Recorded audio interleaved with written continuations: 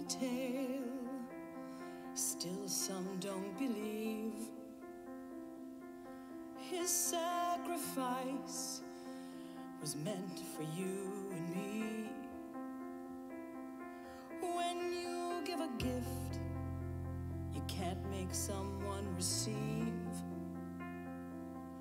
so many reject, thinking I'm not worthy. As for me, I feel differently. As for me,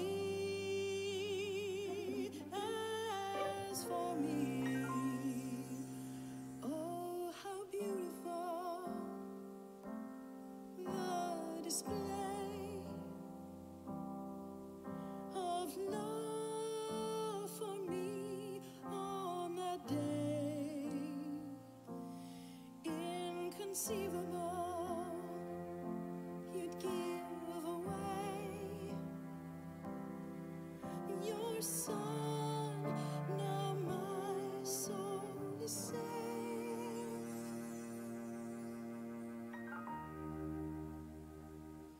What you went through I can conceive. Not just the Son of God, you are a human being, and what she must have felt, your mom, Mary, can't wrap my head around her agony. With a cross asked of me, I'd think differently. With a cross asked of me, might not be so quick to conceive. Oh, how beautiful the display of love for me on that day. Inconceivable, you'd give away your son. Now my soul is saved.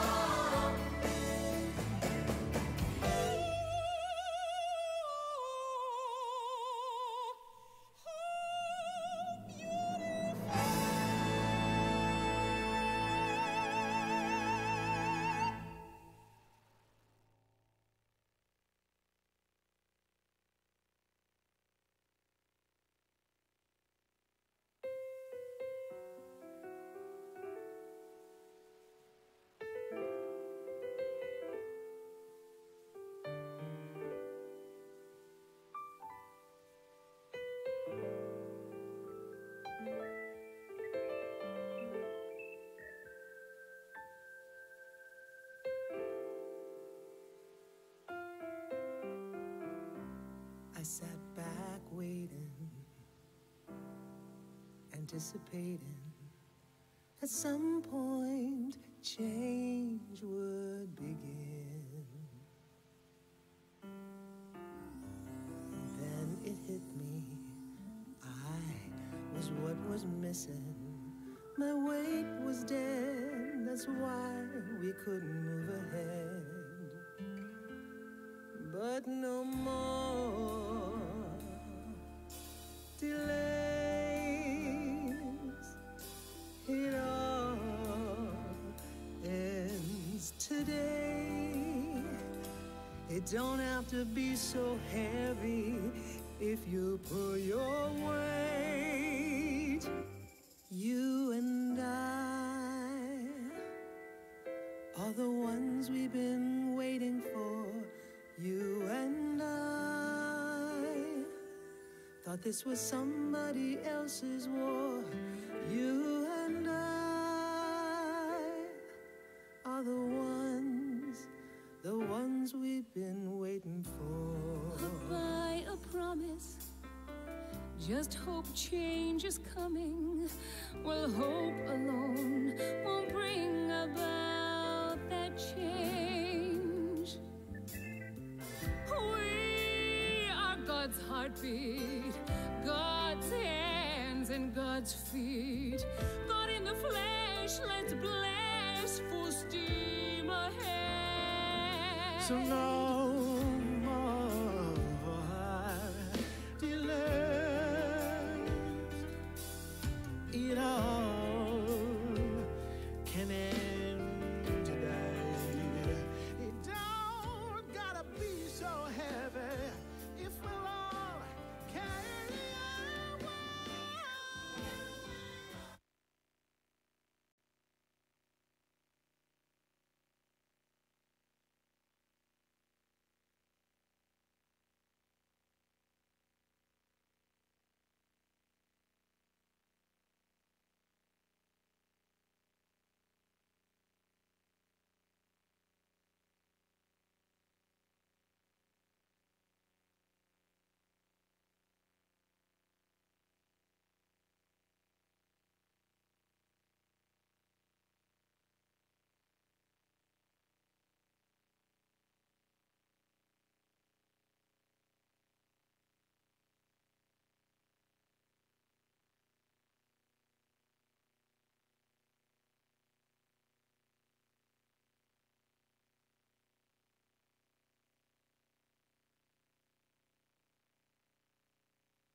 Joining us this afternoon at First Plymouth's annual Lecture Series event.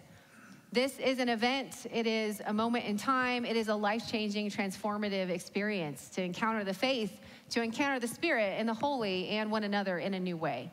We've been in this particular space in our sanctuary, we've been planning across Zoom, across states, we've been praying and thinking and imagining better for our own communities, but for our own lives. And last night, many of us joined together from various communities across Denver. This is an interfaith, multicultural event and an advisory board and representatives who represent the people and the individuals and the beauty of the whole. So we gathered here last night and heard amazing stories from 3 particular people, stories of racism and resilience, stories about the effect that change has on each of our lives when we allow those stories to intersect at places where race and ethnicity, where culture, where human sanctity and dignity, where harm has taken place or hatred has been allowed to kind of reign in our lives.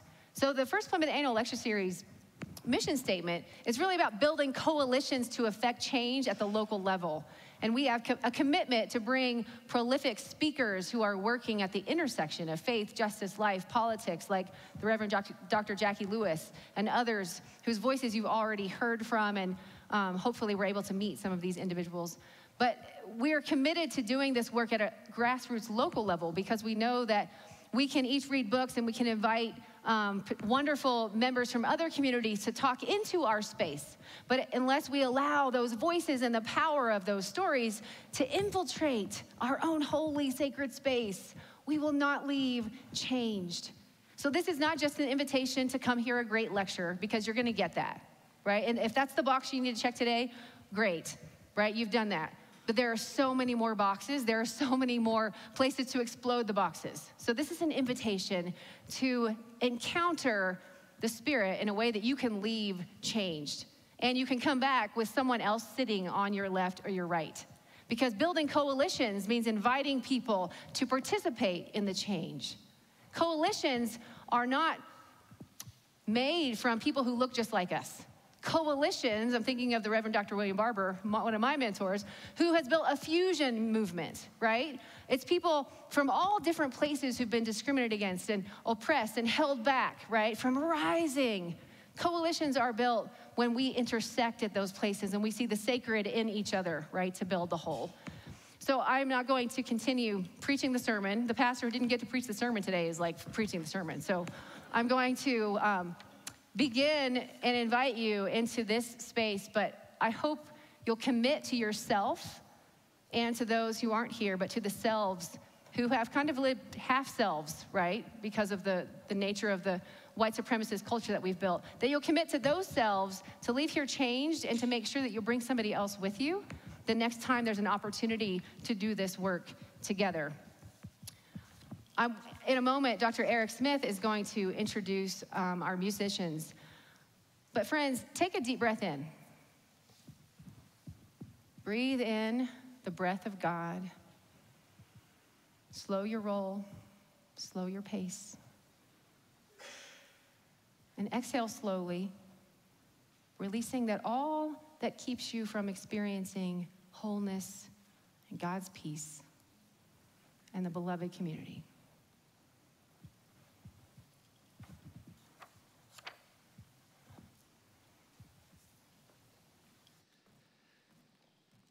Good afternoon, everyone. Can you hear me? Good afternoon. My name is Eric Smith. I am on the staff here at First Plymouth and also teach at the Iliff School of Theology. I have the privilege today to introduce to you M. Roger Holland II, who is teaching assistant professor in music and religion and director of the Spirituals Project at the Lamont School of Music, University of Denver. A graduate of Union Theological Seminary in New York City, where he received the Master of Divinity degree, Roger also served as artist in residence and director of the Union Gospel Choir for over 13 years.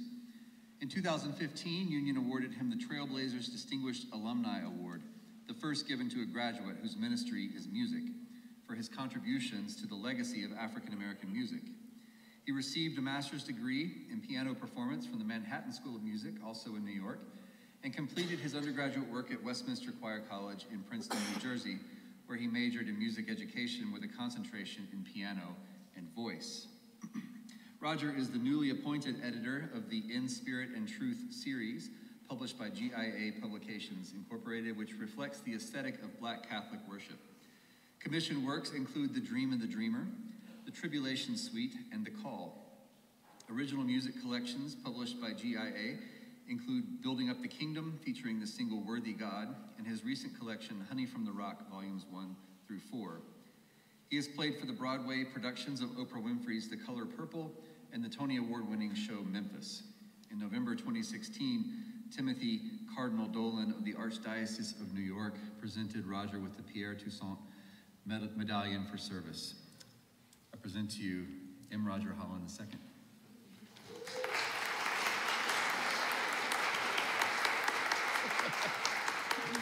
Good afternoon, everybody. I didn't know they were going to do that, and all I could think was that has nothing to do with what I'm about to enter into right now. So, I don't know where you all as a congregation, I see that most or all of us are not wearing masks. I see just one. We've been, as a people, going through some stuff. It's been quite a 2+ years time. But what I want us to think about right now is, even so, how blessed we are. And to think about what God has been doing. You know, just the fact that you're sitting here. There are others that are not in this place. And not because they didn't choose to come here today, but because they're somewhere 6 feet below the ground. Amen? And just the fact that you're here, the fact that you can hear me with at least one working ear, the fact that you can see me with some eyes, the fact that you understand what it is that I'm saying to you in this moment says that you're blessed beyond belief. God didn't have to do what God is doing in your life right now, but you have a reason to rejoice. You have a reason to give God thanks. You have a reason to give God praise. Amen? So I'm going to operate from my own tradition, and that's a little, no, I need to modify that, because then I got to talk about Black Catholic. But let me put it this way. I'm going to operate from the place wherein I have been called to operate as a Christian brother who God has gifted, all right? And in that spirit, as a worship leader, I'm going to ask you not to sit there and look at me, but even if you don't catch on to the music I'm about to present, I'm going to ask you to stand and join me in spirit as we all come together and sing this song, We're Blessed. Wherever we are, wherever it is that we find ourselves, we are indeed blessed.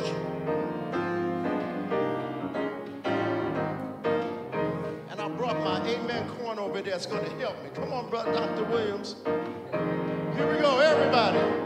Oh, come on, and say, blessed, blessed, blessed, blessed. You already know that part. I want to hear you sing it.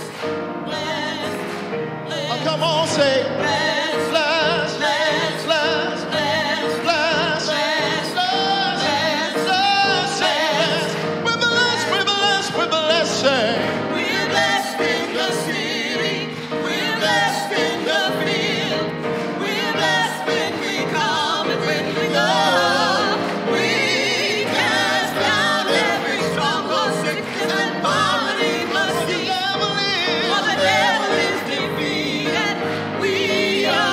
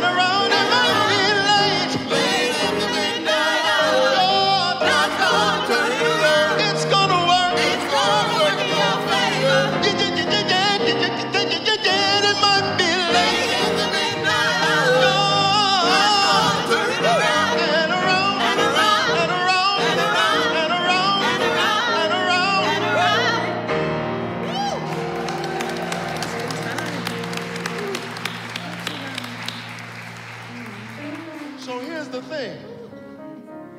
I didn't come to just sing to and for you. Come on, brother. I came to worship God. I came to give God the very best that I have and to lift up the name of God and to praise God's holy name. Because God has been too good. God has been too wonderful. God has been too kind for all of us not to give every praise unto God. And that's what we want to lift up right now. Come on. Every praise is to our God. Every word of worship. Every word of worship. One accord. Every praise. Every praise is to our God. That's why we're going to sing hallelujah. Sing hallelujah to our God. To our God. Sing glory, hallelujah. It's to our God. Every praise is to our God. Come on, let's sing that again. Say every praise is to our God. Every word of worship with one accord. Say every praise. Every praise to our God. Yeah, some of y'all singing, sing hallelujah. Sing hallelujah to our God. Say glory, hallelujah. It's to our God. Say every praise. Every praise to our God. Yeah, come on, let's take it higher. Say every praise to our God. Every word of worship with one accord. Every praise. Say every praise to our God. Come on, help us. Lift your voice and sing hallelujah to our God. Glory, hallelujah is to our God. Every praise is to our God. If you're getting it, one more time, let's take it higher. Say every praise to our God.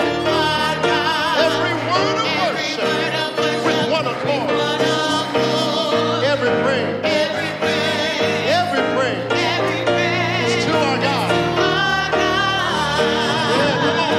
Sing hallelujah to our God. Hallelujah is to our God. Every praise to our God. I think I want to testify. Listen, He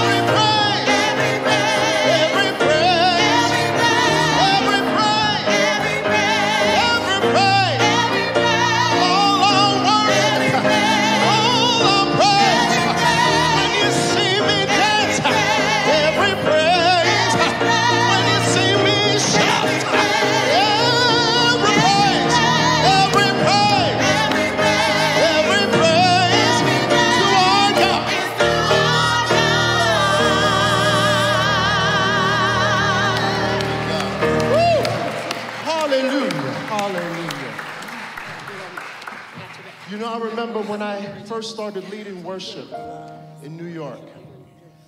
Wasn't comfortable with doing it, but eventually I found my stride. And one of the things that I thought about with the song, one of the first worship songs that I learned was, "Welcome into this place." And I was puzzled because I thought to myself, why would we welcome God into God's space? I said, if it's already God's house, why are we welcoming God into God's own house? I had a problem with that. And then I started to do some deep theological introspection, reflection, brother, down. And I thought to myself, well, if this is the temple, if this is the space where the Holy Spirit can reside, it's not that we welcome God into this physical structure of 4 walls and a ceiling, but this space, our heart, our mind, our soul, those are places we can invite the Spirit of the living God to dwell. Because those are the places that God does not force God's self into, but rather God waits for an invitation. I believe the scripture says, "Behold, I stand at the door and knock." Yeah? Yes, God. And if anyone would welcome me, then I would come in. And so that is the thing. Because we serve an omnipresent God. God is all places at all times. So it doesn't make sense to welcome God. But then, you know, we get so busy. We get really busy and we forget that God is here. And so maybe we need to pause and remind ourselves that God is already here. And we just need to be, here's a big word, not really, but cognizant. We need to remind ourselves that God is in this place. So I'm inviting you right now to welcome God into this space, to recognize that God is already here as we say, welcome, into this place.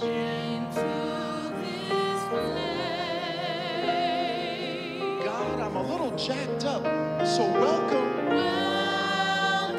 into this broken vessel.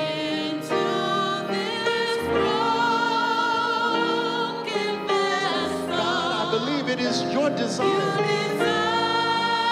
to abide, oh God, in the praises of these your people. And so we lift our hands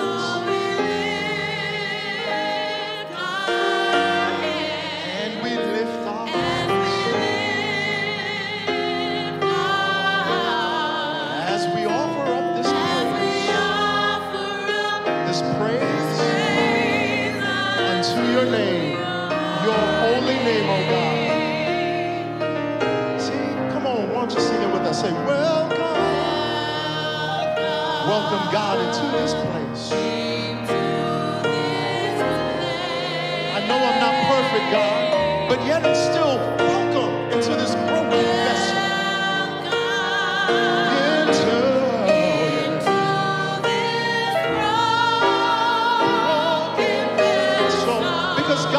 Recognize you desire, God, you desire to abide in every one of our praises, in the praises of your people. Come on, physically, won't you lift your hands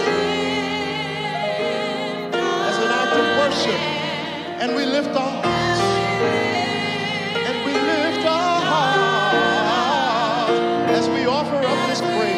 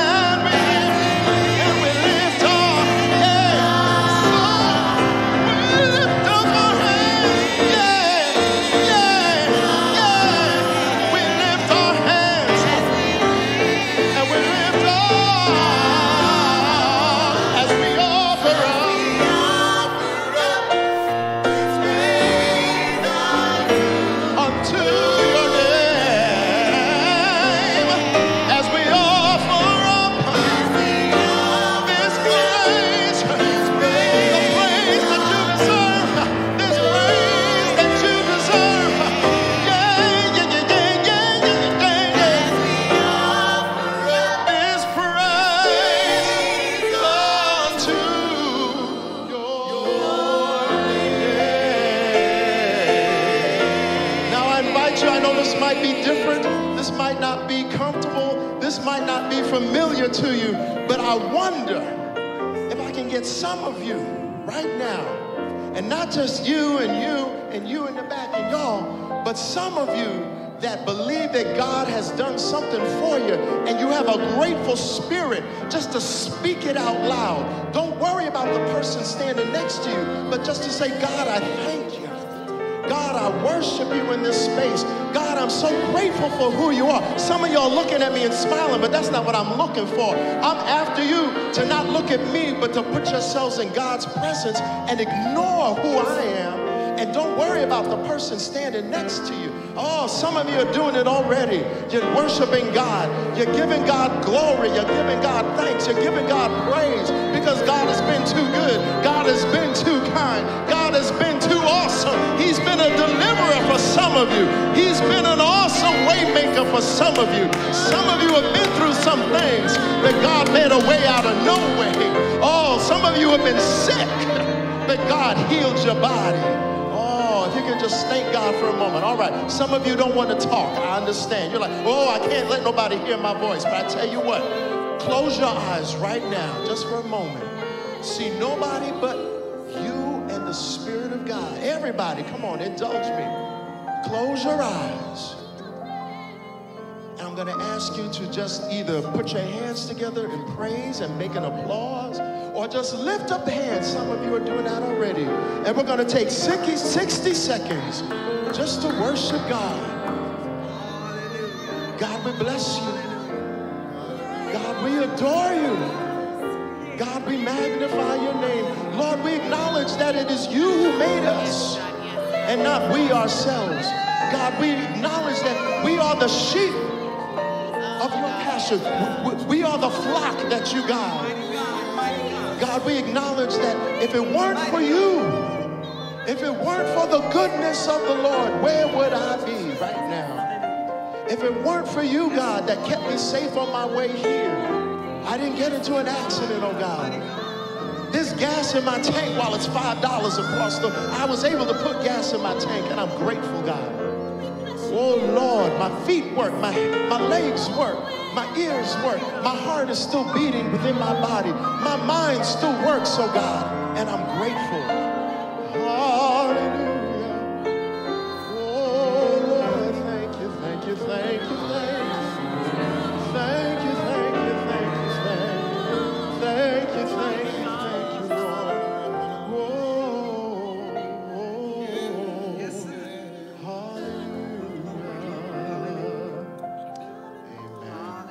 Please be seated in the presence of the Holy Spirit. Amen.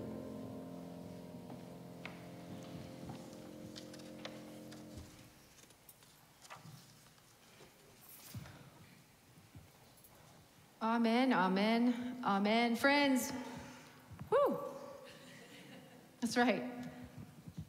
We are rearranging our schedule to make sure our beloved friend, Jacqui Lewis, gets on her plane with her beloved husband, John. So, without further ado, I want to introduce the Rev.Dr.Jacqui Lewis, author, activist, and public theologian. She's the senior minister at Middle Collegiate Church, a multiracial, welcoming, and inclusive congregation in the New York City area that it's driven by love. And she said this morning, love, period. Jacqui is the author of several books, including her latest, Fierce Love. If you haven't read it, get it, read it. A bold path to ferocious courage and rule-breaking kindness that can heal the world. Middle Church and Jacqui have been featured in the media, such as the Today Show, Good Morning America, The Takeaway, The Brian Layer Show, and The Washington Post, New York Times, Wall Street Journal, and more and more and more. Her podcast includes Love, Period, which is produced by the Center for Action and Contemplation, and The Four, a fearsome faith foursome talking about Black life, love, power, and joy with Otis Moss III, Lisa Sharon Harper, that's right, and Michael Ray Matthews. Another thing I want you to do in your program, I want you to do this right now so you don't forget. Jacqui is here because she's an amazing, fierce preacher of the word and lover of all human beings and can knit those together, but she's also here on behalf of her congregation. Her historic, amazing building burnt to the ground a year plus ago during the pandemic. And so Middle Rising is an opportunity for you to participate in rebuilding, building back better their congregation, their historic church building. You can Venmo, you can go online, but please do support the congregation at Middle. One of my closest friends from seminary who works with Jackie is on staff there. Such an amazing beacon of hope for our community and for the communities at large. Please do make a contribution. Jackie is giving her own contributions for touring the world, speaking and just lifting up this amazing message of love and reconciliation and healing. But there's a lot of resilience in there. They are going to need our community support from across these states and difference in time. And we don't know you, but you're our neighbor. So do lift up Middle Rising and Jackie and the work that she is doing in the world. So Rev.Dr.Jacqui Lewis, we invite you now to share with us. Thank you, thank you. Hey.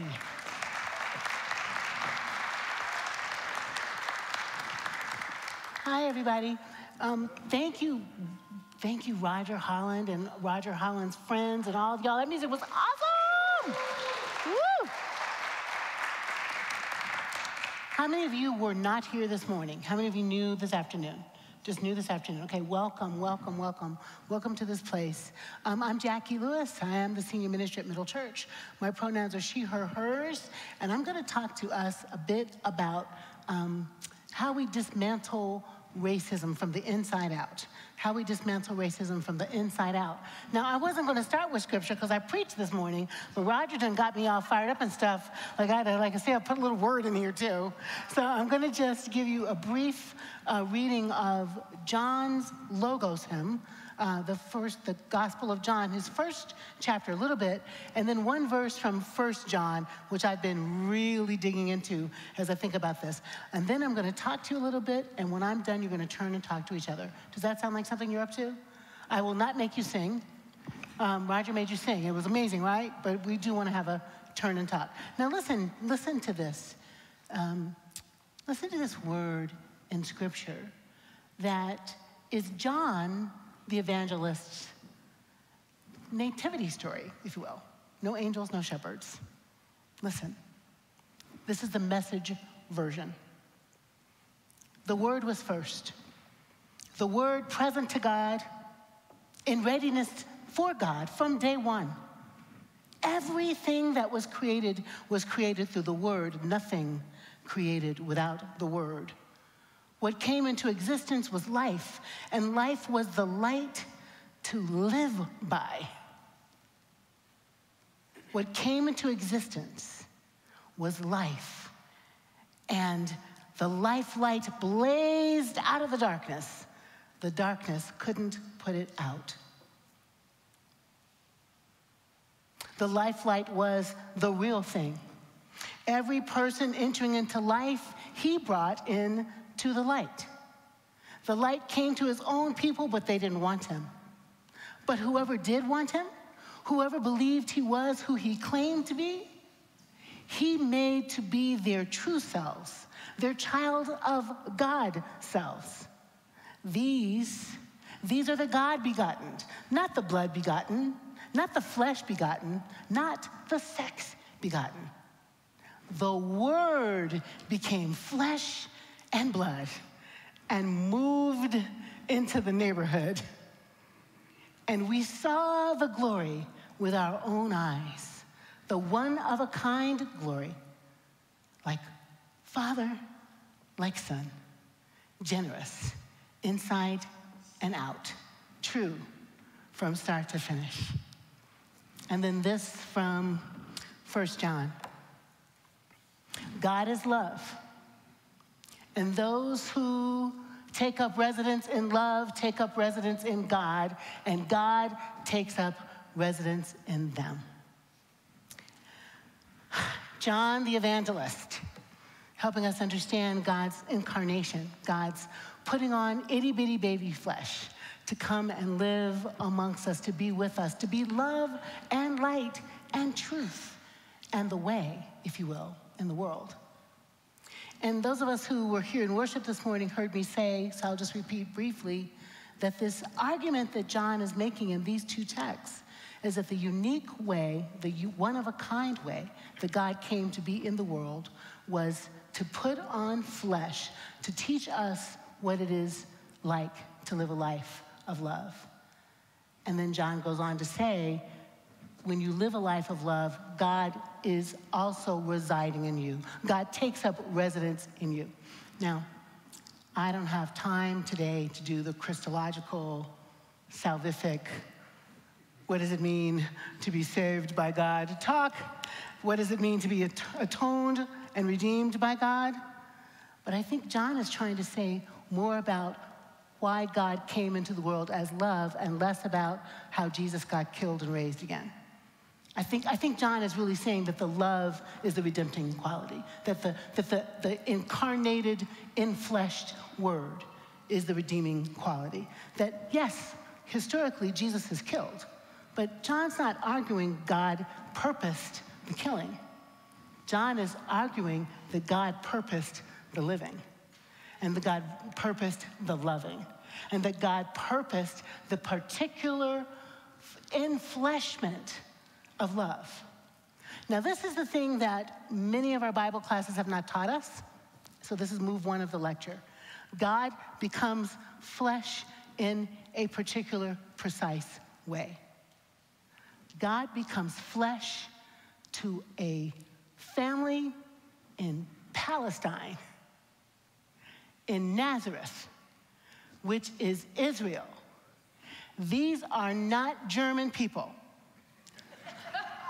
I like German people, but these are not German people. These are Jewish people. They are Jewish people, and if you read any of the sort of hard to follow generational stories in the Gospels, you know that they are African and Jewish people. Nodding with me, like Roger got you singing, right? There's nobody German in that list of people who begat the people who begat the people. There's no Dutch people in the begat the people, begat the people. There's no, I'm married to a nice English, German mutt kind of human. There's no, he's not, they're not in there. Like Prego, like it's not in there. What's in there is African people, like Moses and his wife, and Rahab, and I'm just saying, African people, African Semitic people. God, first move, chose to come all the way down into humanity to incarnate God's love in blackness. Oh my God, blackness! Right? I'm gonna look that up. Yes, if you're gonna look that up, look up Curtis DeYoung, white man, writing in a book called Coming Together about how this particular movement of God, movement of spirit, movement of life happens in blackness. He studied that from Kane Hope Belder, black man. I'm just saying, this is not argued. German scholars don't argue. They know what time it is. If God chooses to come to the world inside Black and Semitic, outsider, poor, nothing good comes out of Nazareth, to an unwed mother.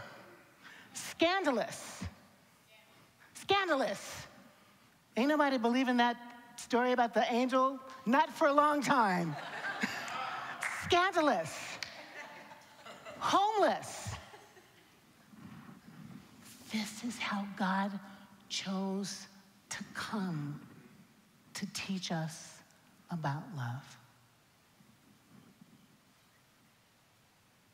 What if when you were in Sunday school, your Sunday school teacher had talked about how black Jesus was?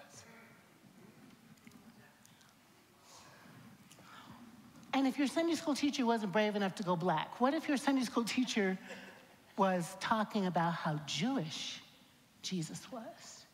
Can you imagine that many of us went to Sunday school and never really got it that Jesus was Jewish? Right? Come on, raise your hand, right? Like, what? He's Jewish. What in the world? How in the world did I want to say the word, how in the heck did our teachers not talk about the Jewishness of Yeshua ben Joseph? Why did we act like there was a God of the Old Testament and then suddenly a God of the New Testament, and somehow these conversations, I mean, the Old Testament is Jesus' book. That's what he's preaching. That was he teaching.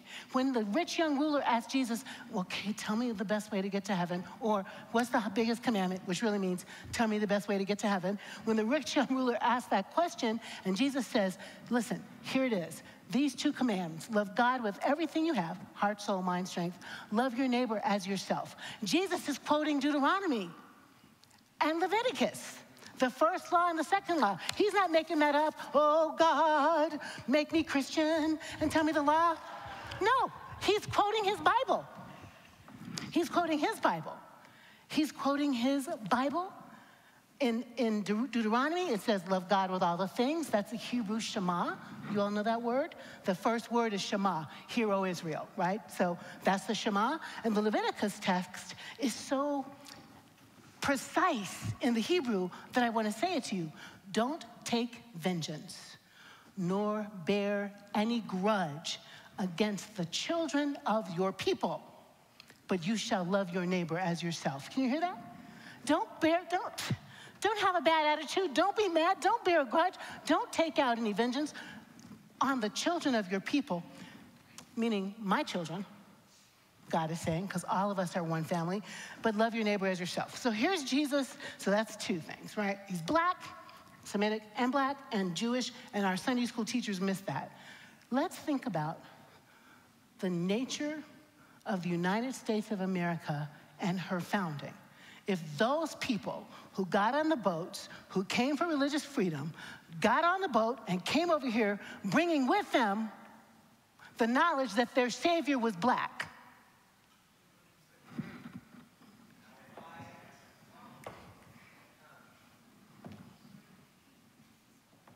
or at least Jewish, what would be the construct of religious freedom in this nation if the foundational text is Jesus, right? Word made flesh, and his Bible, Hebrew scriptures? How would our nation have been shaped around the otherness of the other? Think about it for a minute. They come here and they land and they see brown people who are indigenous people who own the land. I'm going to confess to you that I'm a pastor in the, forgive me, Roger, the Dutch Reformed Church in America. The Reformed Church in America, which was the Dutch people, who got a brand new name, but it's still us. The same people who were the Dutch in South Africa during apartheid are the same Dutch people who bought Manhattan from the Lenape for no money and built a whole city on enslaved labor. Stole. Did I say stole? Yeah, stole. So for 60 wampum or something. You feel me? What if those Dutch people that had learned from John Calvin, had learned from, the Catholics and had learned from Wesley, what if they had in their bodies that they were following an infleshed body that was brown and poor? You get on the shores and you see some brown people. Are you trying to skin them and make one of their skins the cover of a book at Aleph? Are you thinking that you get to kidnap their children and try to un-Indian them? Are you thinking if the land belongs to you? Are you thinking that you can participate in the slave trade and still be a Christian, as were the clergy in my denomination? I'm saying, imagine. Move 1, God made a choice to come through Jewishness. And we forget it. And then we have the Holocaust. Whoa. Our theology of inclusion and anti-racism has to be grounded in our story. And our story is that we ignored what God was doing and did something different. Can you just nod with me on that? You didn't do it. I'm not yelling at you. I'm saying it was done. And I wonder what would happen if we reverse that, if we revisit that, if we think differently about the incarnation. Those of us who were here this morning heard me make the move that John isn't actually only saying, believe in the incarnation. John isn't only saying, believe God came and made flesh. Believe that. But John says, as he was in the world, so are you. John is making the move that all us, all y'all, are love and fleshed. Now let's think about that for just a minute. That God made a choice to come to marginalize outsider flesh, but to teach all of us that all of our flesh is holy. To teach all of us that inside us is love and light incarnate. That whenever we do love, whenever we be love, whenever we love in the world, this is what the text says, whenever we love, we are housing God, right? We're housing God. This is God's house. We're welcoming God to our house. I didn't know you were going to sing that. That worked, right? We're welcoming God to our house. And there's something about that knowledge that could, movement 2, make us feel differently about ourselves and then also about our neighbor. Let me unpack that for a minute. I'm convinced that part of the reason the world is so crazy and such a hot mess of anger and vitriol and violence is because there's a whole bunch of people walking around who don't love themselves.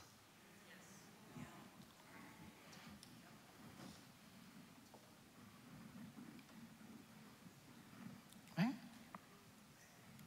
You shall love your neighbor as yourself.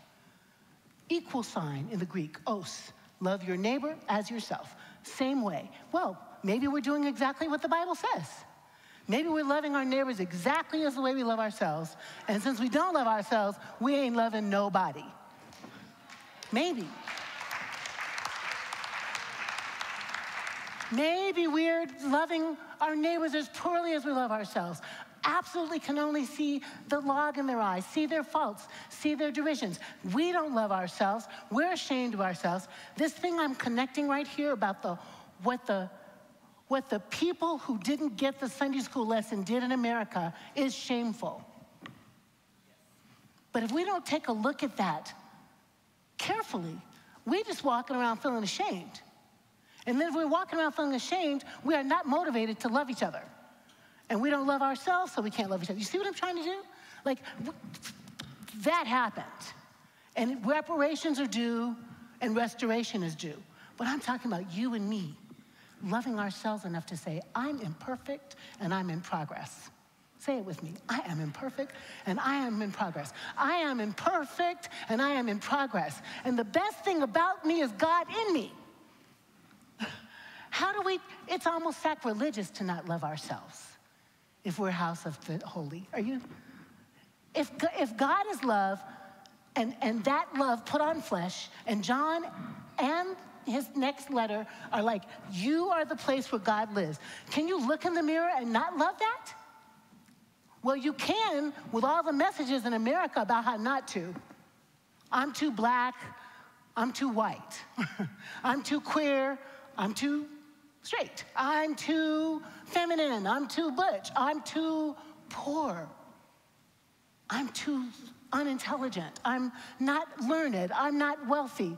I've been hurt, and I haven't recovered. All of the lists of things in America, in the culture, in the narrative that is America, that says you are not good enough to love you. And then we overcompensate with a whole bunch of other stuff. Drink, work too much, buy a bunch of stuff. All of these things intended to fill in the hole that's in our soul because we don't really love ourselves. Am I talking too fast? Are you staying with me? Are you with me? Oh my goodness, think of all of the things. My people aren't really the right people. I'm a mixed kid. I was adopted. Make in your own mind. The stories in your mind that have been put in your mind to tell you you're not the one, when you are exactly the one God is waiting for to make love in the world, right? So movement 2 is, movement 1, we got to get our story straight. What was God doing when God had that intention to come into the world this way? We got to get that story straight. Number two, we have to get it inside God's intention for us, which is for us to love ourselves, really to love ourselves, to forgive ourselves our trespasses, to have grace and patience with ourselves, to give ourselves a permission to start from scratch and to rebuild what's broken, and to put at the core of our identity, I am really a child of God. Now, what happens if we put, I am a co-heir with Jesus?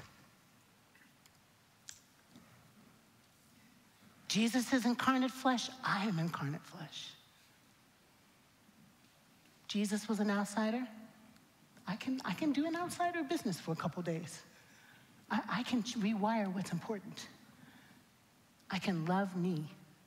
And when I love me, I can look at the black, brown, indigenous, Asian, Latinx, Hispanic, queer, broke, poor, sick, overweight, Muslim in a hijab, Jewish person in a kippah,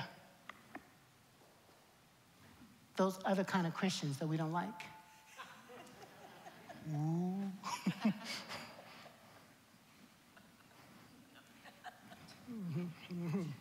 You know what I mean? They're so crazy. I think they're crazy too, but I'm trying to love everybody, right? What happens if we make that move? I know I'm imperfect, and I know I'm beloved. And that one is imperfect and beloved. This one is imperfect and beloved, and that one's imperfect and beloved. And those beautiful boys, y'all are hot, are imperfect and beloved. So then when you see these beautiful young men walking down the street, I'm not talking about y'all, because I know you don't do this, but lots of white people do. When you see these young people walking down the street, you think, they are really good looking boys, look at those boys. Wonder what college they go to. Wonder what they do for a living, as opposed to clutching our purses and crossing the street. Because they are incarnate love. And when you say, hey, baby, how you doing? They're gonna be like, hello, ma'am. And you're not afraid anymore. Because they belong to God and you belong to God. That's the move we have to make. That's the move we have to make.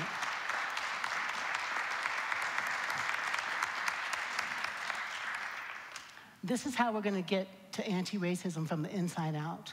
We're gonna look inside, the stories we've been told, the stuff we've been taught to believe, the stereotypes we injected. We couldn't help it. We're just in this culture, you know. Who saw some black smart people growing up? Two of you. You didn't go to college with us. You didn't live next to us. You didn't see us on TV being brilliant, badass, amazing. You didn't see it, but it's here. Okay? And our job in this generation, in our life, is to say, this is America. Beautiful, strong, gifted, black young men killing it in the world, being nice to their parents, raising kids, doing good stuff.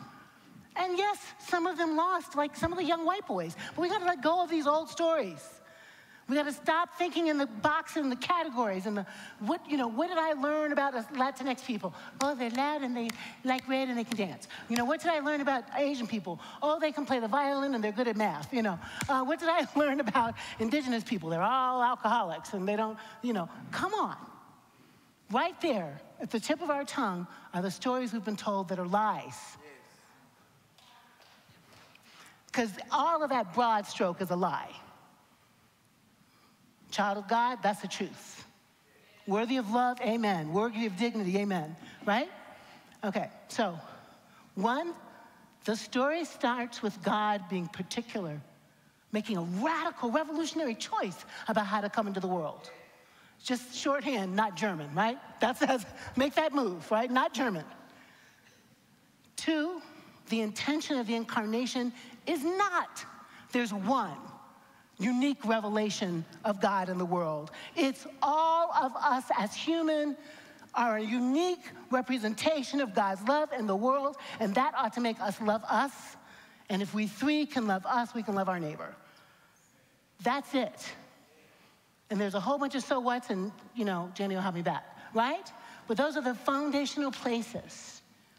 I want you to be able to read this book as a guide to fierce love of yourself first, so you can love your neighbor and then we can heal the world, right?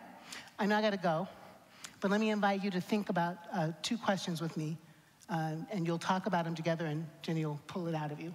She's good at that, I think, right? Question 1 is, when did you know that there was a thing called race? Like, when did you know? For me, I'm 5, I'm happy, well-adjusted. Little girl calls me the N-word for the first time. That was my baptism into American racism. When did you know there was a thing called race? And how did you know it? How did you find it out, right? I'm gonna want you to turn and talk to somebody about that. How did you find out that there was a thing called race, right?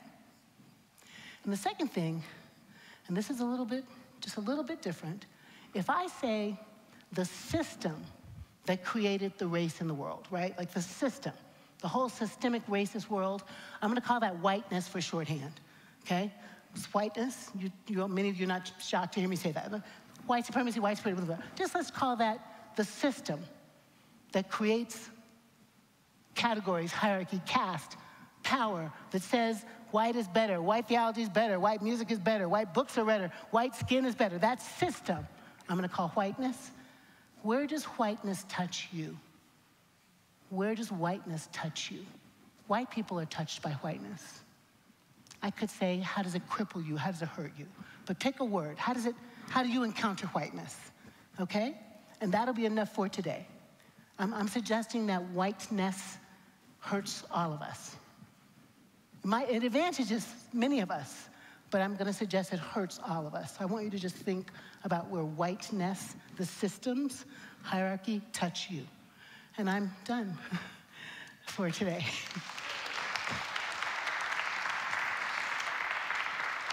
Thank you.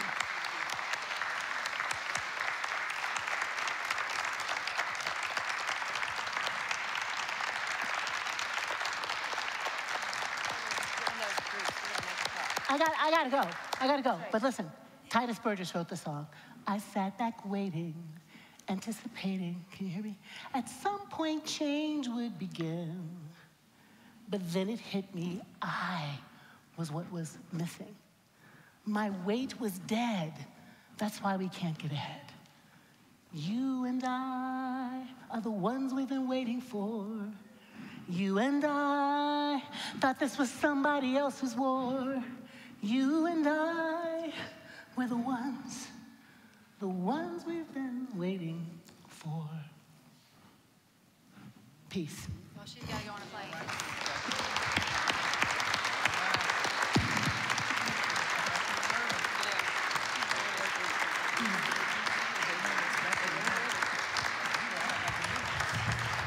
So friends, Jackie and John are literally leaving right now to go make sure they get on their plane. But she means business about this. Talk to your neighbor. Yeah, I do. Sit down and talk. That's right. Sit down right now. Roger is going to play for us some music just for a few minutes. Thank you. While we take seriously these questions, where did race start? Where did you understand race? You know what that question means. Turn to somebody you know and maybe somebody you don't know. A group of 2, 3, 4, you can move the chairs. But I'm going to report back on you, so don't worry. Where did race begin? Where did you first understand that? And then how does whiteness touch you? Maybe how it harms all of us and how it also harms the world. So let's take a few minutes and then we'll turn it over. You can play some music while they think and creatively come to this, but blessings. I feel like I'm on city.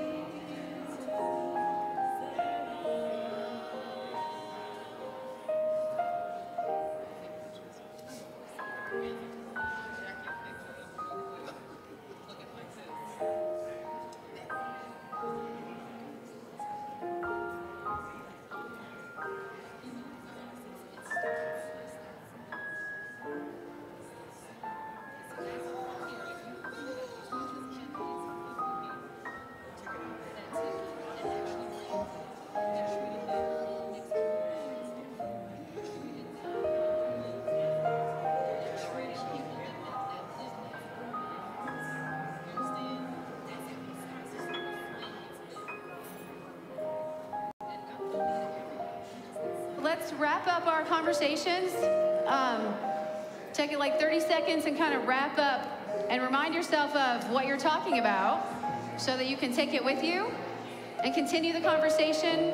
I will report back to Jacqui Lewis. Don't worry about all this work and what you're talking about, but I'm going to turn it over to Roger Holland and our musicians to kind of lead us out, and then we'll have another word from our artist, Rochelle Johnson.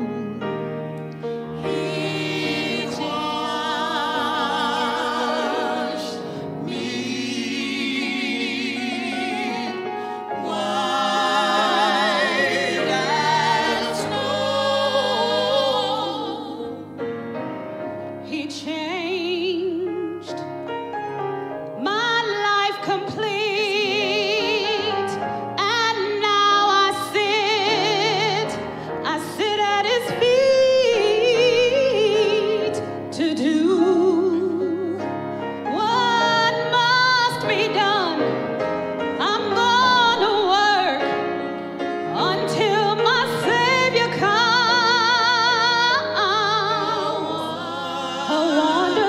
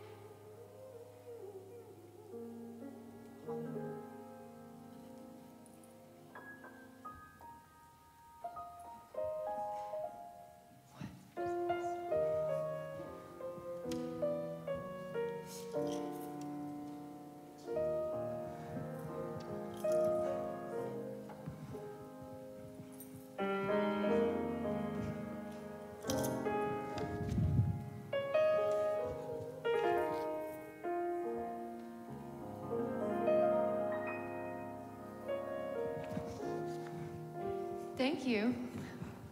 He's just doing his thing, Deborah, and we're living into this space together. Thank you. In a moment, I hope you've had a chance to enjoy the lovely art, the visual art. Like, this is all art, whether it's the fingertips of the musicians, or it's just the curation of a space and a time and an energy. But, so this is all about lifting up the arts. As we know throughout history, art is always involved, the arts, right? At the intersection of creating a new venture, justice, right? Art is the heart of justice. Within activism, art is the inspiration that invites us into what is next, what we can't always see, but what is coming, right? It's building. So building a coalition means artists and artistry coming together, and that is where spirit, the one of first Genesis 1 and Genesis 2, right? There is art in the creation, in the creator. So this art, this visual art that is lining in the halls in our narthex are the fingerprints and the story and the pain and the resilience of one beloved human being who sees the world through a particular lens. And her name is Rochelle Johnson. Rochelle grew up in Park Hill and has a really particular story, right? This particular thing that God did and is doing. Rochelle has a particular story to tell, and I know you'll get that when you experience the art that she has offered. But I do want you to meet her and hear from her own lips, her own story, the story behind this visual. She tells it in a beautiful way. So, Rochelle Johnson, we would just love to hear more from you, and thank you for being here. Thank you for allowing your art to light up our space.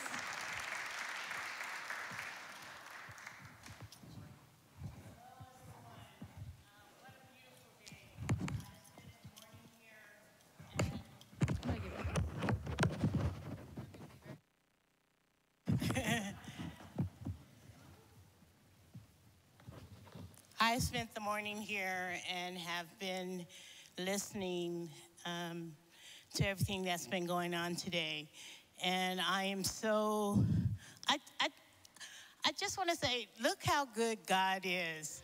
I had no idea when I was invited by Adrian Miller what this was all about. And I just said, I'll do it, you know.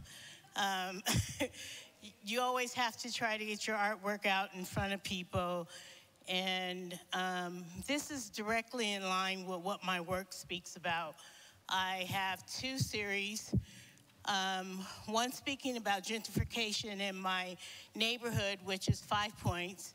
And then the other one is called Blue World, which speaks about race and identity and how if we could set aside skin color, how we would be considered more as humans, human beings, and humanity could go forward.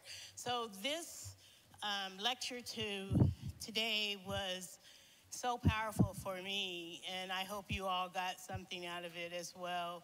But please come back and talk to me, look at the art. I'm also a resident at Redline Art Center, and to see more of the Blue World series, come see me there. It's on Arapahoe Street, 23rd and Arapahoe. The address is 2350 Arapahoe Street in the 5 Points neighborhood. And it's an art center that houses artists in their studios on the perimeter and a gallery in the middle of the facility. So come check us out. Come check me out. I would love to talk to you in my studio and show you my art. In the meantime, please come see my art in the back and talk to me. Thank you. Thank you.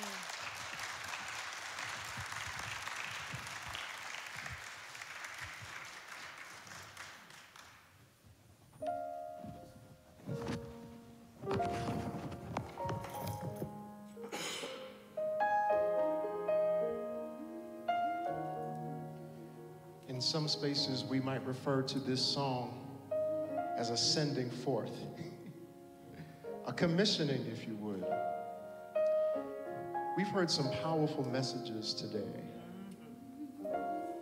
through the lecture, the preached word, and in the songs. And I truly believe that the Holy Spirit has orchestrated all of this. And so I charge you and I challenge you in the spirit of what we have seen and heard today to go forth and not simply ponder, calling forth to that nativity business, not simply ponder in your hearts what you have seen and heard, but to do something with that, to go forth and be active, where we get the word activists. Bringing it back into the church and where we started today, or where I started with you, let's ask God to prepare us for the work that we have been challenged to do today. To love ourselves, amen? Come on, you could do better than that. To love ourselves, amen?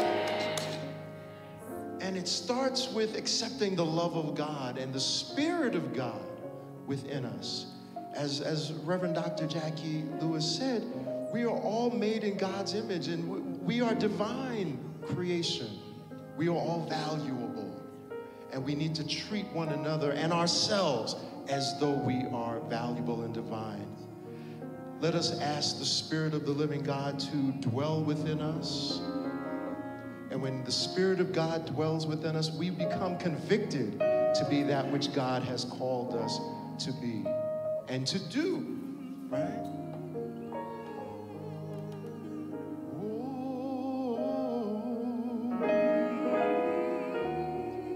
We want to be holy, God, and do holy things. So prepare us, God. Lord, prepare me to be a sanctuary. To be a sanctuary. Pure and holy. Pure and holy. Tried and true. Tried and true. And God, with thanksgiving. With thanksgiving. And here's your charge. I'll be a living sanctuary. Sanctuary. Lord, for you. Lord, for you. Come on. Prepare me, God. Lord, prepare me. I want to be ready. To be a sanctuary. Pure and holy. Try me and see. I'm gonna be real. That's what the young people say. And with thanksgiving, I'll be God, a living sanctuary. Lord, for you. Can we do it one more time and go a little higher? Oh, God, Lord, prepare. I want to be used. I want your Holy Spirit to dwell in this vessel, God. I'll be broken, God. I'm gonna go forth from this place, and I'm gonna do something, God. With a thankful heart, I'll be a living,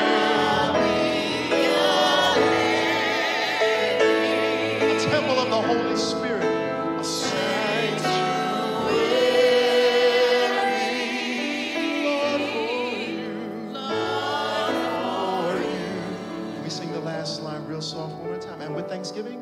And with thanksgiving,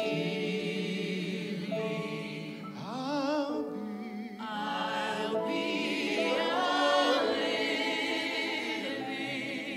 sanctuary.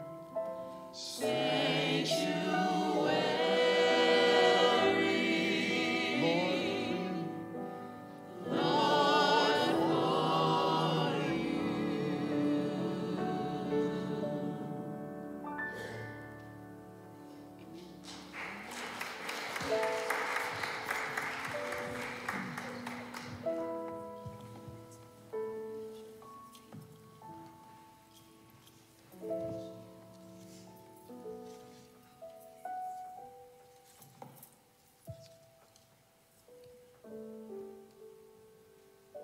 For some time, a perfect storm has been brewing, writes Jackie.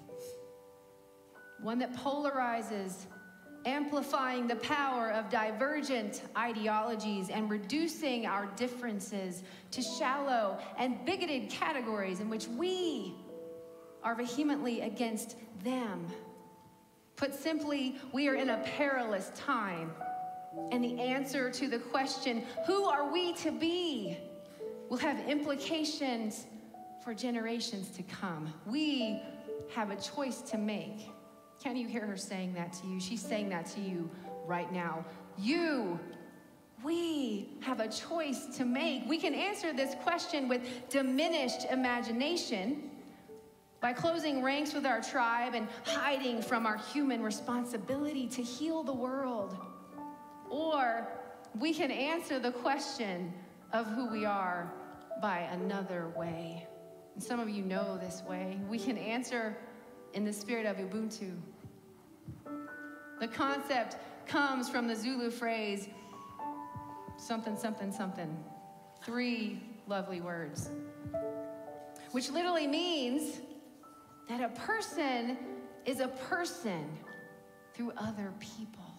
A person is a person through other people. Where have we heard that before? In the beginning, God created. In the beginning, there was life. In Genesis 2, it actually says that God said to the waters, produce living things. It would have been much easier for God to just say, here's a dolphin, here's a whale. But God, in the spirit of co-creation, said, living waters, produce living things. Create with me. Bring about new life with me. We know that a person is a person through other people.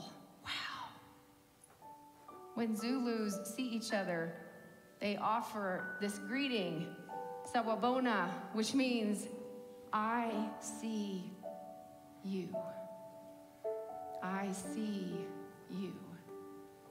We've heard so much this weekend. We've heard so much in 1-minute sound bites that could last our lifetime of learning and receiving wisdom and putting the pieces together. Last night we heard stories of resilience out of racism. We heard a reminder of our co-created belonging, that we do in fact belong to each other. We have been sung into another universe by people who know it, who breathe it, who live it. Church, friends, we have a choice to make. Will we live from a place of diminished imagination?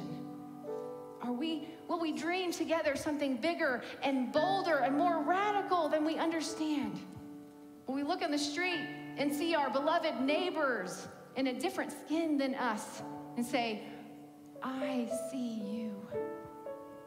When we see each other, we see the face of God. May it be so for you this day and for all of us, all of our days. Amen. Go in peace.